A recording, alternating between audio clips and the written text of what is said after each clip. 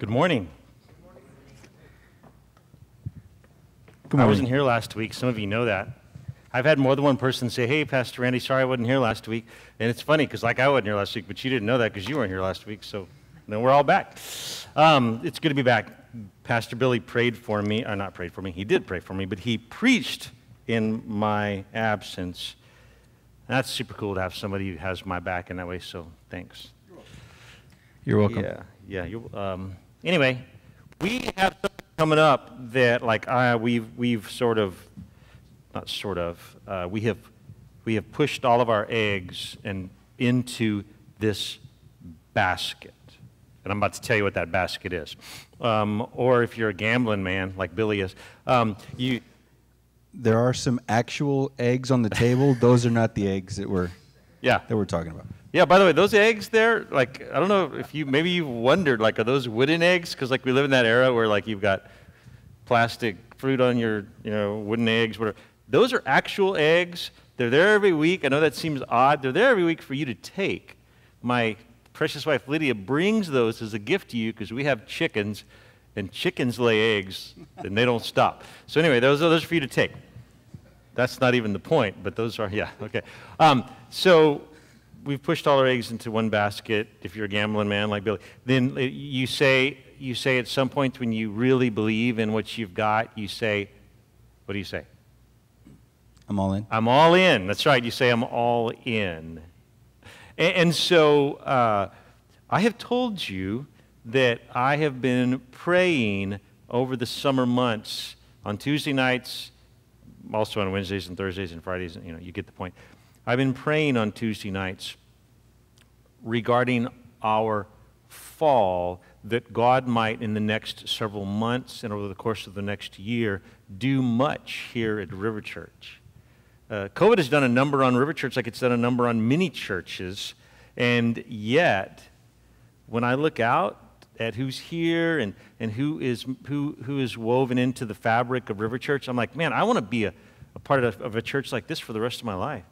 But wouldn't it be awesome if we grew, if we in fact grew exponentially? And so if God would, now if God wouldn't do this, but if this church grew, but it was a bunch of, I don't know, losers or whatever, people that were mean and ugly and we didn't love each other, then I wouldn't want that. But if God would grow a church bigger and bigger and bigger, just like what we have right now, man, I want to be a part of that. You're precious people.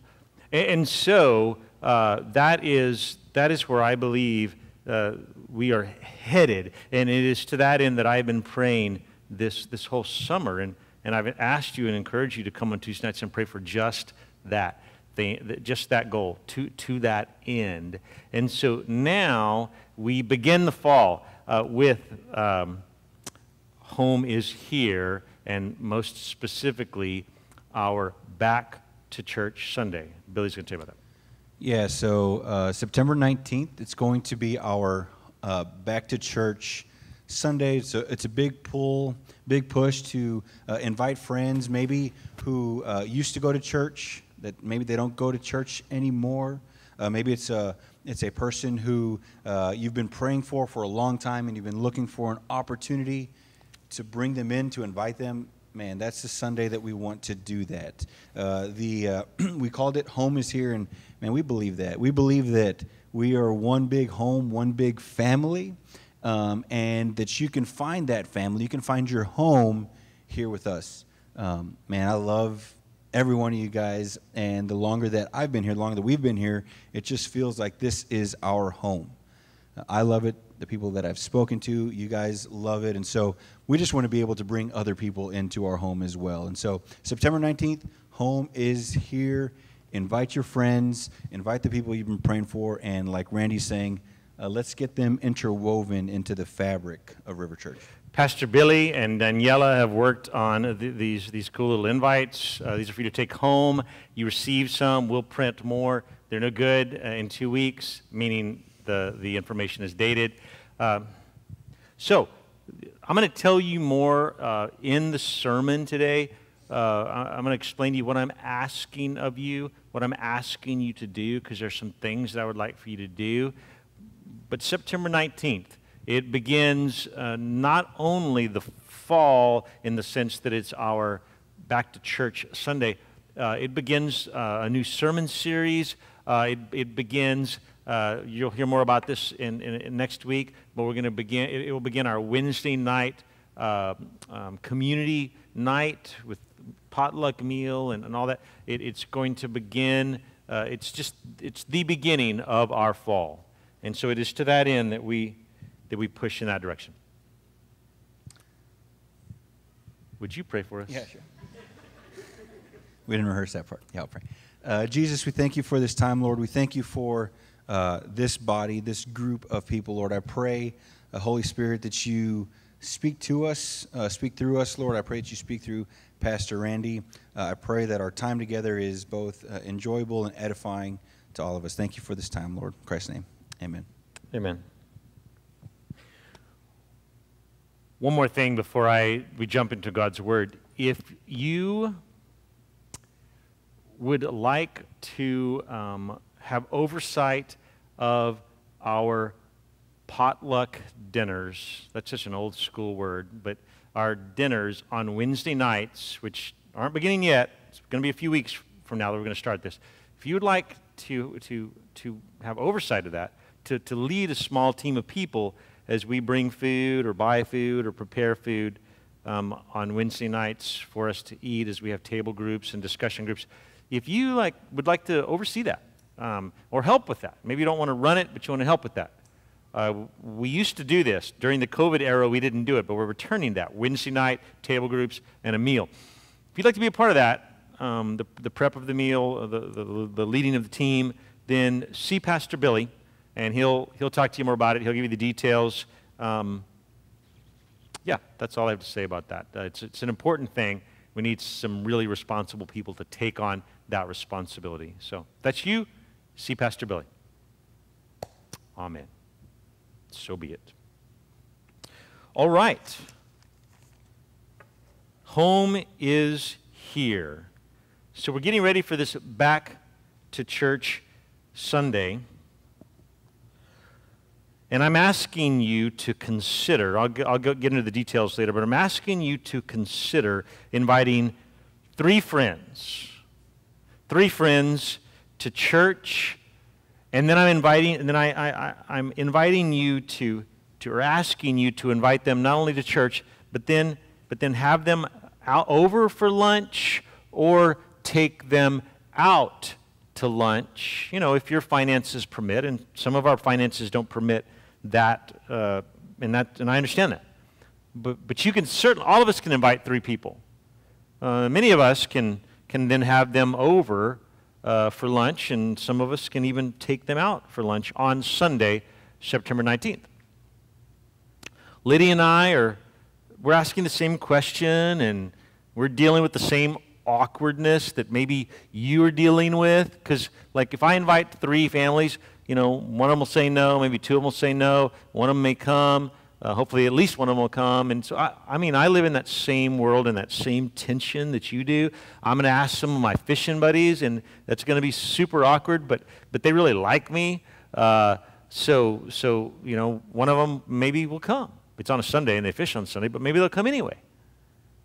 I was walking and praying a few days ago, and I ran into somebody who I haven't really had a discussion with for probably 12 years. And this fella didn't think that I recognized him. He actually came and heard me preach like 12 or 13 years ago, so before River Church was even in existence. And I saw him, and we had a little small talk. I asked him about he had a new Suburban. It was a really cool truck, so I was talking about him. And he said, "You don't remember me?"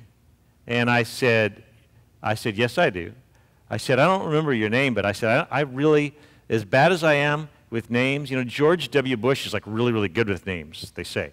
I'm really bad with names, but I never forget a face. So it like haunts me at times, right? Because I'm like, I know this person. So anyway, I know who you are. And I told him things about him that I think freaked him out a little bit. I was like, I know you're this and this, and you own this business, and blah, blah, you know. And so we talked, and it like really, there was really this calmness to like, okay, Pastor Randy remembers me. And so, and again, I was like 12, 13 years ago. So I'm going to invite that guy to church. I know I'm going to see him again in a few days. I'm going to invite him to church on September 19th. And it's going to go something like this. It's going to look, this Sunday is for people that don't normally go to church. And I'd love for you to come and be my guest. And I don't know that I'll say this exactly, but like if you hate it, you never have to come again. Would you just come this one Sunday?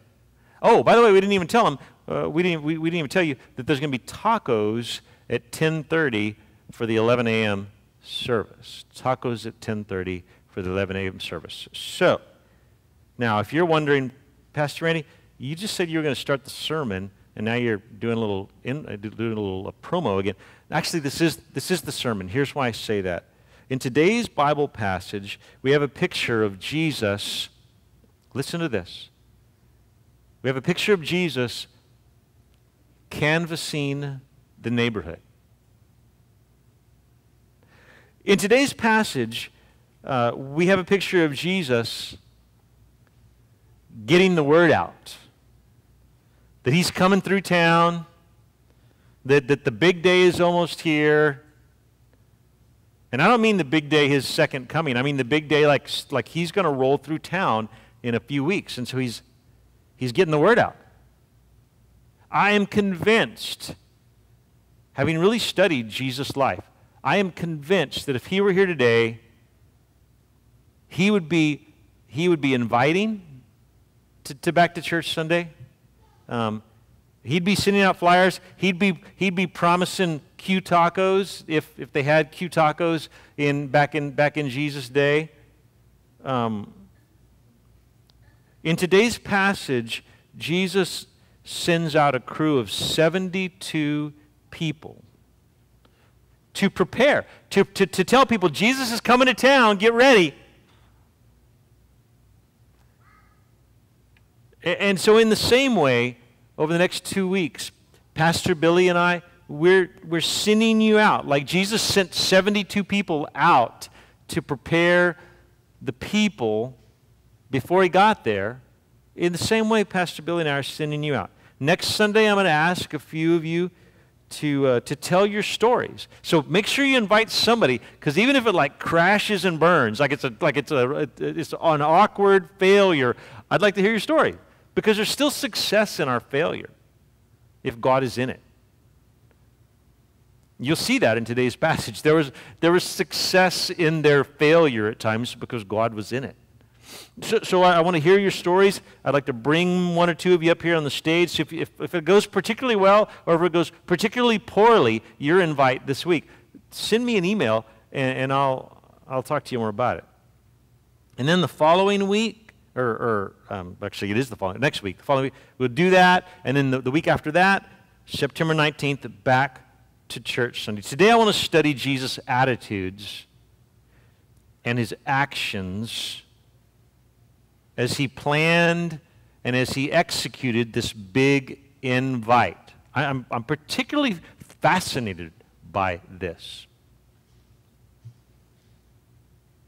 We should also note that Jesus, at this moment in time, he had something else on his mind.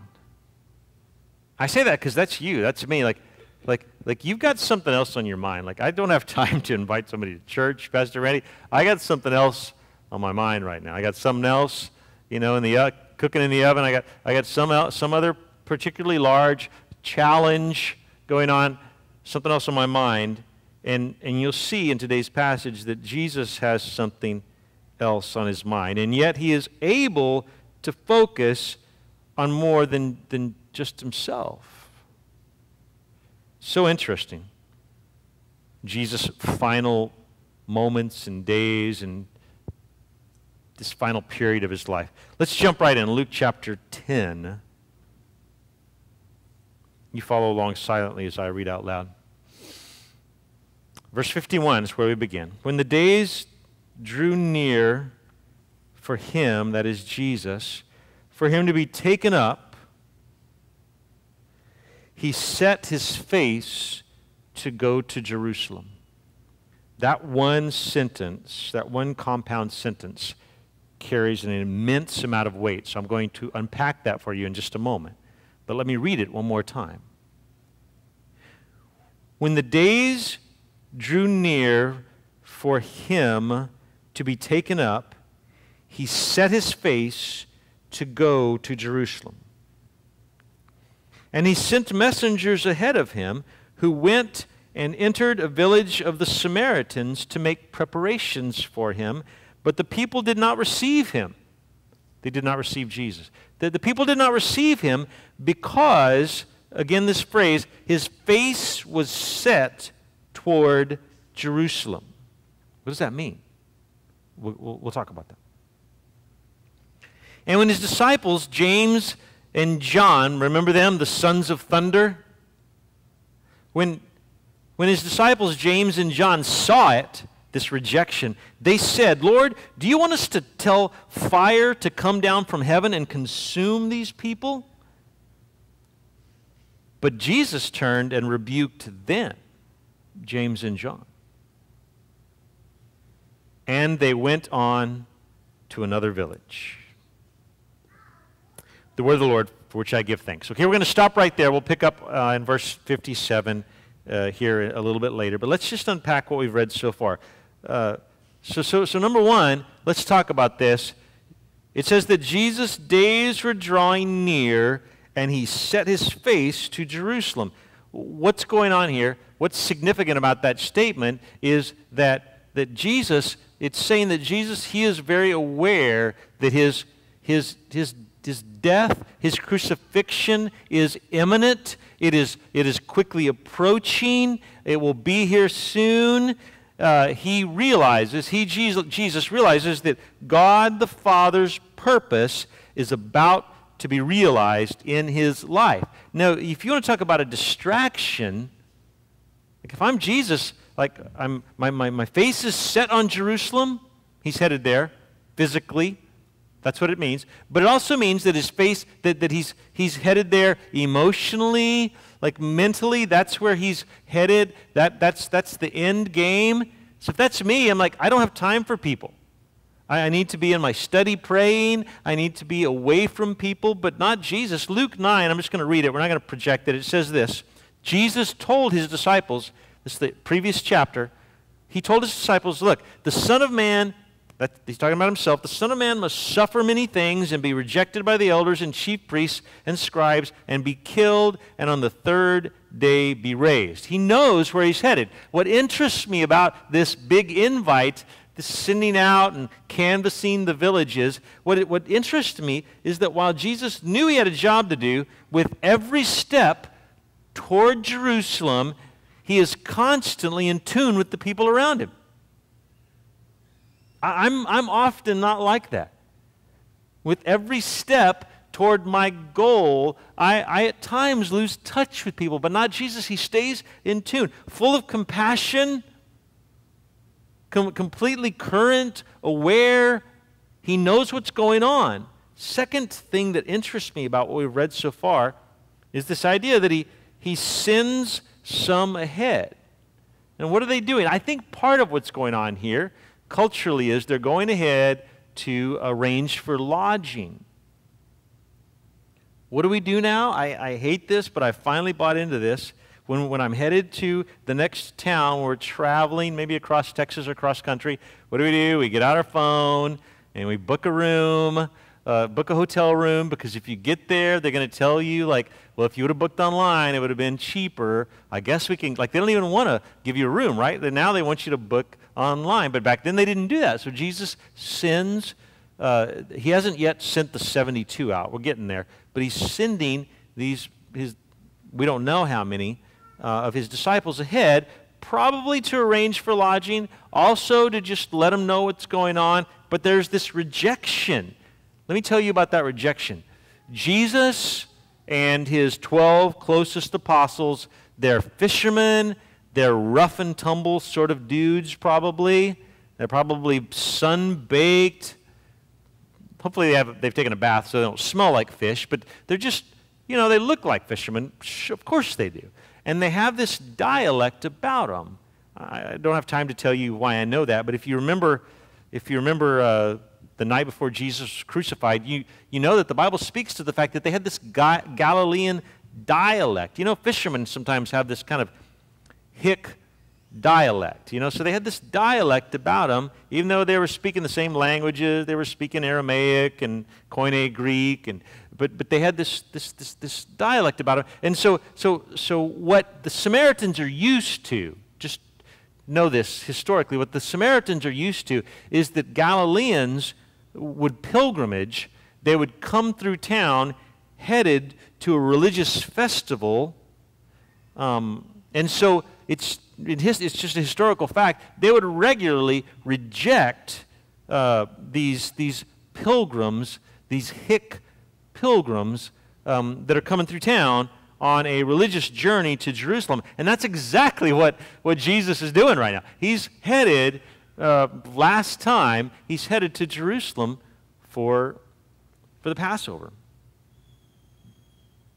Third thing I want you to know about this passage, or that I want to point out as being really significant, really interesting, is that Jesus rebukes the attitude of disdain that James and John have for the unbelievers. Isn't this opposite of how we roll often? I say caution, if you have disdain for the unbeliever, in this case, James and John, the sons of thunder, they say, hey, Jesus, they just rejected us. Right? Because often when people reject Jesus, you take it personally. Like, really, it's maybe about you sometimes. I don't know. So they, like James and John, they're all they're all worked up, and they're like, Jesus, they rejected us. They just rejected us. Can you believe that? Do you want us to call down? It's a weird kind of faith. Like, they really believe they could do this. You want us to call down, what is it, fire from heaven? You just destroy these people. And so Jesus, his judgment, his disdain, actually isn't for those who have rejected him. It isn't for the unbeliever. His disdain is for James and John. In fact, if you read through the Gospels, you'll find that Jesus has no disdain in his life for the secularist, for the anarchist, for the zealot, which often in that era meant that they wanted to overthrow Rome, really. For the unbeliever, Jesus did not have disdain for those people. Jesus did not have disdain for the morally compromised. He had nothing but compassion for those people. Even when they doubted him or rejected him, he had nothing but compassion for them. His disdain, really, if he had disdain, it was for the religious, the self-righteous. And in this case, his disdain is for his own, two of his closest friends. Because in a sense, they have given up on the unbeliever. They in a sense have hatred for the unbeliever. And Jesus says, it won't be that way. Not in my circle. So he rebukes Jesus this attitude of disdain that James and John have for the unbeliever. Now, I would ask you, as we could start thinking about inviting, how do you treat the unreceptive, the hard sell?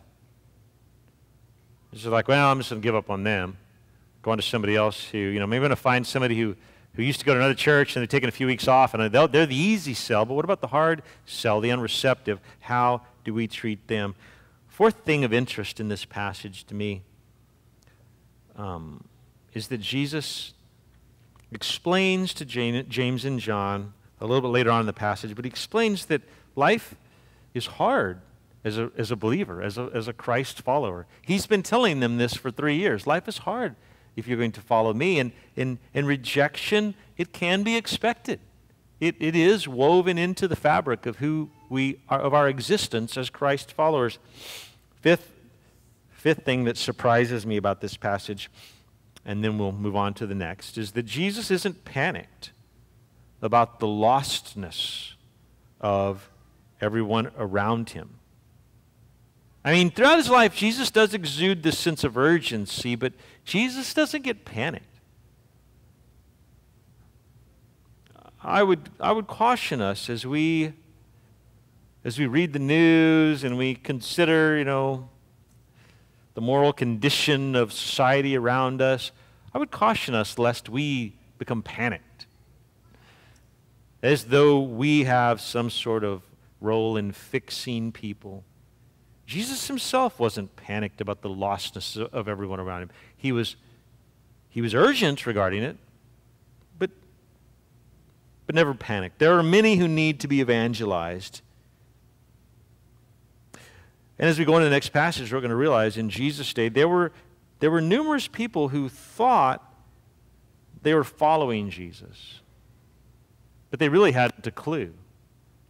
Let's go on to this next passage. We'll pick up where we left off. So verse 57. Verse 57, it says this.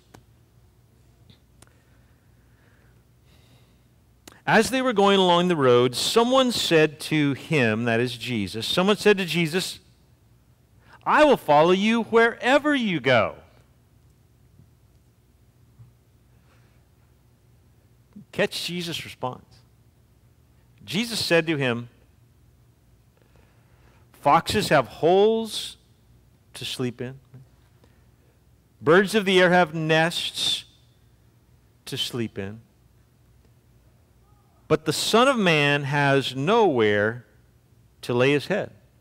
What an odd response. Like, I'll follow you. And he says, do you understand? I don't even have a place to lay my head. Going on, verse 59. To another, Jesus said, follow me. But the other said, Lord, let me first go and bury my father. And Jesus said to him, leave the dead to bury their own dead, but as for you, go and proclaim the kingdom of God.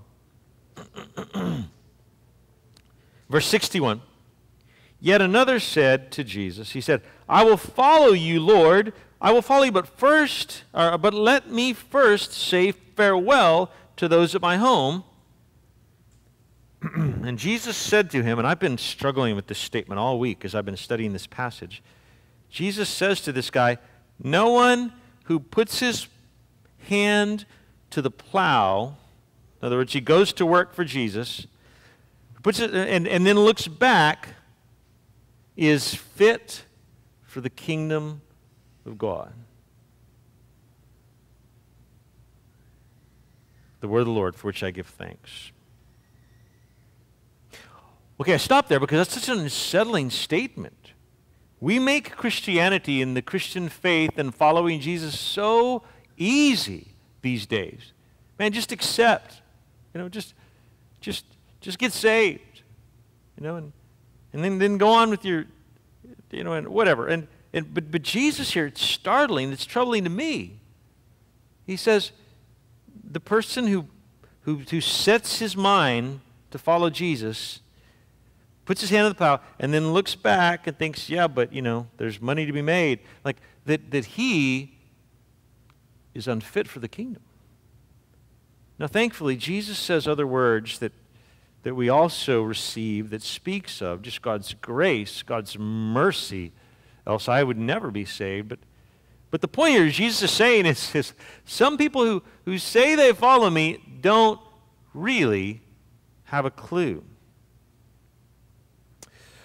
Okay, so what's going on here? They're going on to another village, and many people think they're ready to follow Jesus, and many people think that their motives are pure, and many people think that they have faith. And Jesus in a very cryptic way, he's like, I have a place to sleep, and you want to follow me? Are you sure you want to follow me? And there's no time for distractions if you're going to follow me. Are you sure you want to follow me?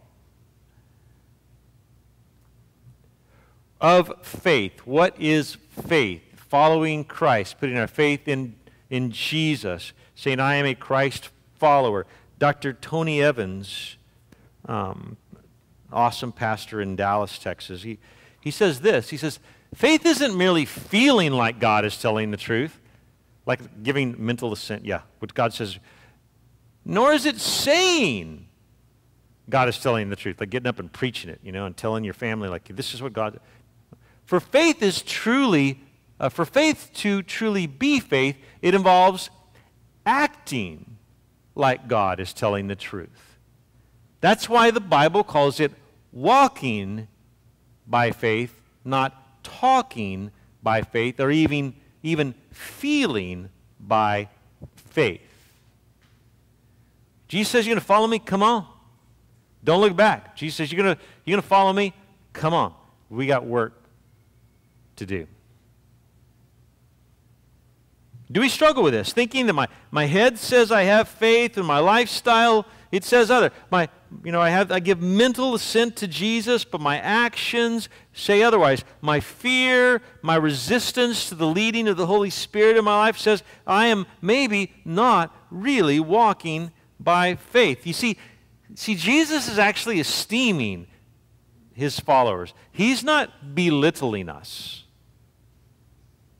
Jesus is actually esteeming us, because what Jesus is actually saying is that a person's decision to follow me, it's a big deal. It's not flippant or frivolous or even easy. Walking by faith, there's nothing easy about it. There's nothing, it's not a minor decision. That's Jesus' point. If you're going to follow me, it's a big deal. In fact, it's such a big deal that Jesus encourages us to consider the cost of following me. That's so unlike pop culture, where it'd be like, the more the merrier, come on. Even if you're not really committed, let's all jump on the bandwagon and let's do this together. In contrast, Jesus actually cautions people. Consider the cost. Take it seriously. Don't put your hand to the plow and then look back. That will not work. This is a real contrast to how we often describe the life of a Christian today.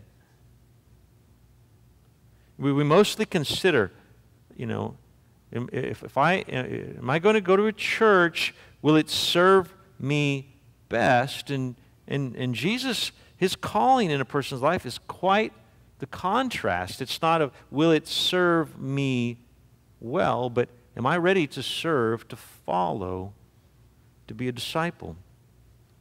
Next surprising thing about this passage, very similar to what I just said, is that Jesus emphasizes that being a follower, not only is it inconvenient, not only is it hard, it is costly. It will cost you something. I think that's why Jesus points out, like,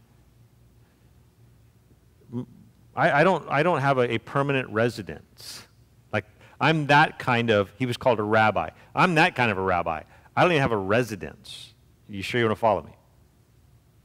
And I think that's why he gets into this whole, like, plowing and looking back. He's talking about commerce. He's talking about industry, and he's talking about wealth, where you live, where you lay your head to rest. And Jesus says the Son of Man doesn't even have a place. The clear point is Jesus' followers must be prepared for the same sort of lifestyle, of treatment, that it's going to be costly. It's going to be a big commitment. Let's move on to the last passage today, and that is starting with chapter 10. Says this, after this the Lord, and here's where what I've been talking about. After this, the Lord Jesus appointed 72 others, and he sent them on ahead of him, 2 by 2, in every town and place where he himself was about to go.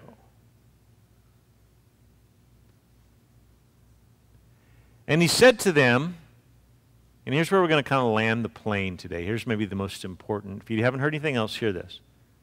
And Jesus said to them, the harvest is plentiful. What's he talking about? He's talking about people.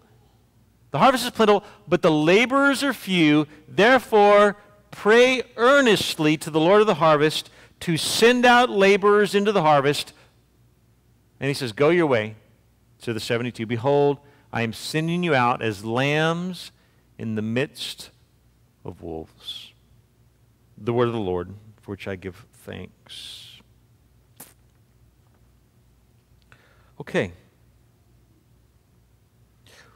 What surprises me about this last section, one is, and in some ways perhaps it's no surprise, but in another way I think it is refreshing to realize that Jesus himself believes in evangelism.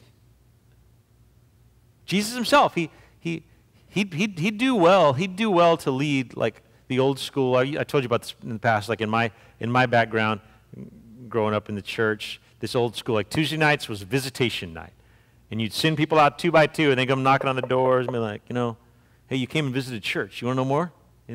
Or you want to know how to be saved?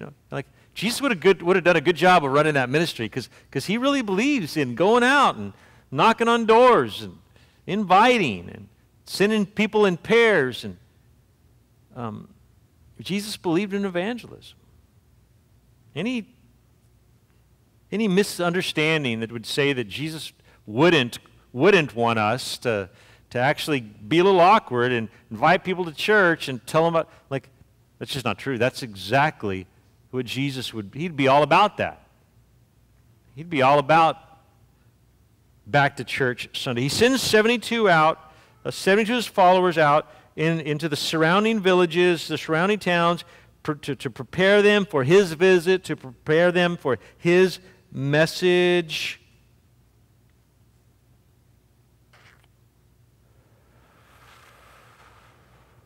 Finally, the most striking part of this passage is actually verses 2 and 3. So, first of all, Jesus perhaps his second or third most famous words that he ever spoke in the New Testament. The harvest is plentiful, the laborers are few. Therefore, pray earnestly to the Lord of the harvest to send out laborers into the harvest. Okay, so what is he saying? In case you haven't caught this, maybe you haven't seen this passage before, you don't understand what he's talking about. He's talking about the harvest. He's talking about people that are lost in their sins, lost spiritually. They have no relationship with Jesus. They're not followers of Jesus, which in that case, in that day, was most people. But guess what? In our day, it's most people. And so Jesus says the harvest, and he means this in the most compassionate way, it is astoundingly plentiful. Like the people that do not yet know Jesus in your life, don't pretend, don't trick yourself into saying like, yeah, most of my friends go to church. Then you don't have enough friends because most people don't go to church. Most people don't know Jesus. I mean, if you count every church in Brownsville and you add up how many people go to those churches, I'm telling you still, the vast majority of people today in Brownsville are at home. More importantly, they don't know Jesus. Jesus says that the harvest is plentiful. And the next thing he says is the laborers are few. In other words, we send out 72 people. That's not a whole lot of people considering there are tens of thousands of people that don't know Jesus. The harvest is plentiful, the laborers are few, and then I would think he would, like, that makes me really nervous. I'm like, oh my gosh, like, how are we ever going to do that? Because like we're so little and they're so big. But Jesus doesn't panic. Jesus doesn't say the harvest is plentiful, the laborers are few, so get to work. It may feel like that's what I'm saying, because I do panic every once in a while, but that's not what Jesus says. What does Jesus say? He says the harvest is plentiful, but the laborers are few. And what does he say? Therefore,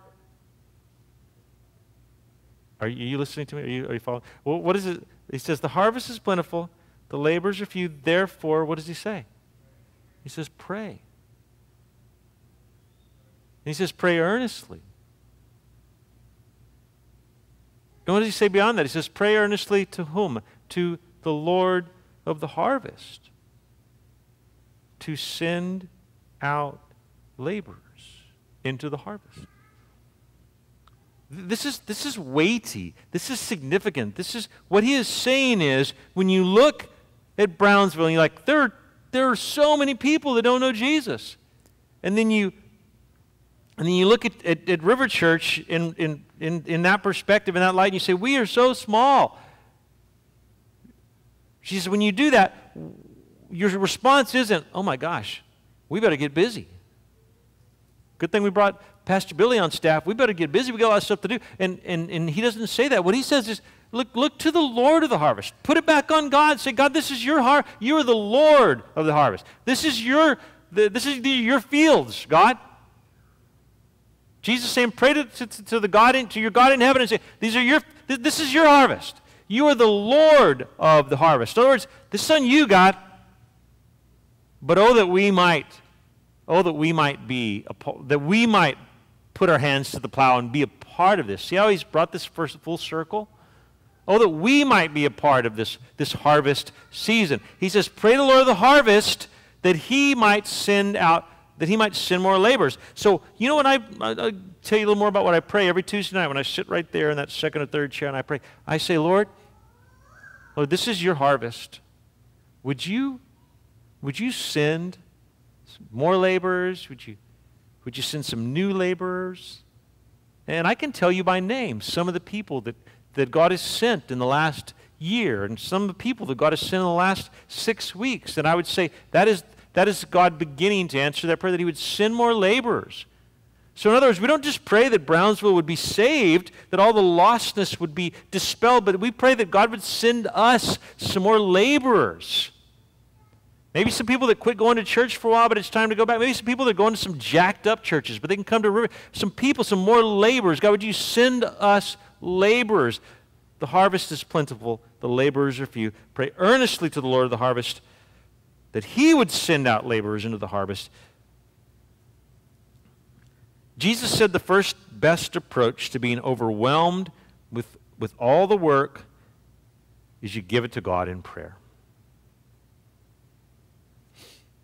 So what are we to do? We pray. I'm going to give you a list in a minute, not yet, a list of what I want you to do. But here's a general idea of what Jesus is calling us to. What do? We pray.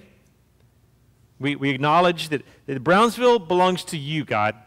It's your harvest. It's not ours.